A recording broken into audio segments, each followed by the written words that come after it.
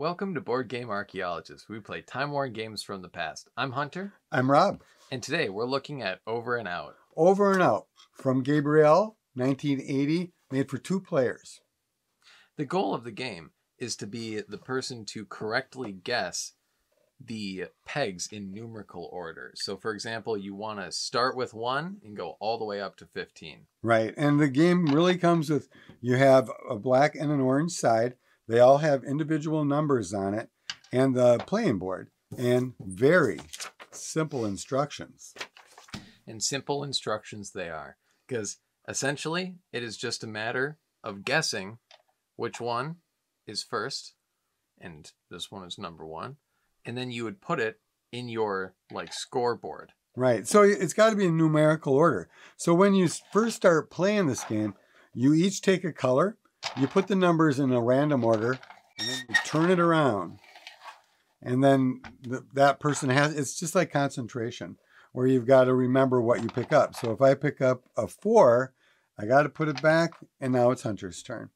And then he would go, I would pick up again. But the goal is to try to remember, where you picked up that number so you can try to get your 15 done. And then when you finish the 15, whoever's left with a couple, let's say you are because you had one out, you would count your points on here and they would probably be 15, 14 and whatever. So your number count's going to be fairly high, which I think is kind of funny because they have it where at 25 you would lose the game, right? As if, it was only designed for a couple of rounds maybe. It didn't get washed out. Unless each point was won individually. Right, but you don't start, if you start at 15, I think you'd be able to play a longer game if you went backwards with it. Yeah. But they say to go with 1, and you're always going to have that. The loser is always going to have 15 minimum. So you're looking at 2 rounds if you lose twice in a row. And you're talking probably 10 minutes a round, I would guess. Yeah, and maybe it's just because kind of jumping into some pros and cons stuff, it's this is very much a memory game. It is. It's totally concentration or whatever, flip the whatever card and try to remember what it is.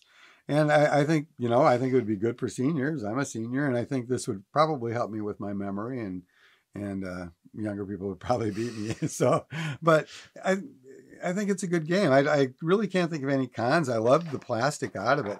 I really never saw this game before, and I was at our neighbor Ron and Linda's thrift sale, and they had this, and I was really lucky to grab it, and I think it's cool. It's plastic. I love plastic if you've watched earlier episodes. And all the pieces are there, and everything fits good. Very simple to learn and play. I can't think of a con to this game outside of there not being a painting on the cover, because I like paintings on the cover. But you know what? I think this is a pretty good game. Yeah, I definitely think that, because it holds that simplicity of a lot of other games that we've played while having, again, maybe it's just because memory isn't my strongest suit either. Could be. And it's it goes a long way with me. Yeah, and it's forever changing. You can put it in any order anytime. You could probably change the rules. You can make it a team thing. You could do anything with it. Yeah. Well, thanks for watching. Yeah, and if you want to know more about us, check us out at toyarchaeology.com. You can also find us on Facebook, and please subscribe to us on YouTube. We'll see you next time. Bye. Bye.